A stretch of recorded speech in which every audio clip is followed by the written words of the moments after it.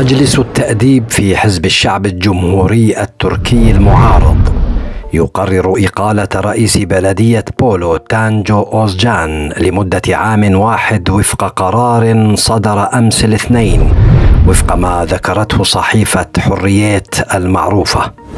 وجاء القرار بعد مشاورات بشأن قضية عضو مجلس البلدية هاجر جينار التي تنتمي لحزب العدالة والتنمية، إذ رفعت يدها للتصويت ضد أحد القرارات الصادرة في المجلس، فقال لها أوزجان ساخرا: لماذا تلوحين بيدك سيدتي؟ التلويح باليد أمر معيب، أنا رجل متزوج وهذا أمر لا يجوز. أوزجان عرف بعنصريته تجاه اللاجئين وخاصة السوريين منهم، إذ سبق أن فرض مبلغ 100,000 ليرة تركية رسوما لإجراءات عقد الزواج للأجانب واللاجئين في المدينة، كما حدد مبلغ $2.5 لكل متر مكعب من الماء تستهلكه عائلاتهم.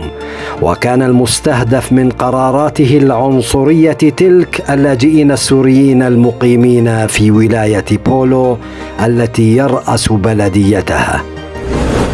لكن المحكمة الإدارية في المدينة ألغت قراراته العنصرية لاحقا، لأنها تتعارض مع التشريعات الوطنية والدولية وتميل إلى التمييز العنصري، وذلك بالتزامن مع تحركات لمنظمات حقوقية تركية مدافعة عن حقوق اللاجئين.